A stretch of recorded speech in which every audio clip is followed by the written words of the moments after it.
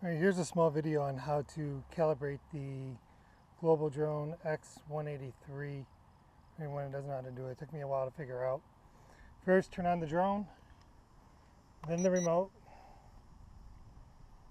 When it starts flashing, hold the left to the left and up, and the right down and to the right till it flashes.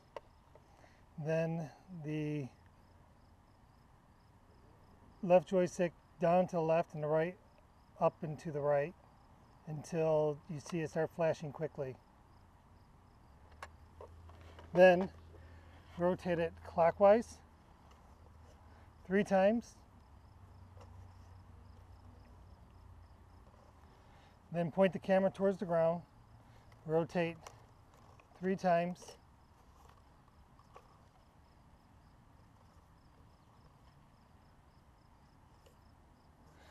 And set it back down till the flashing stops.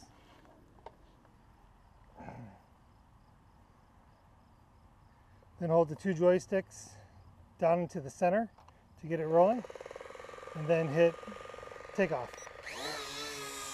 That's all there is to it.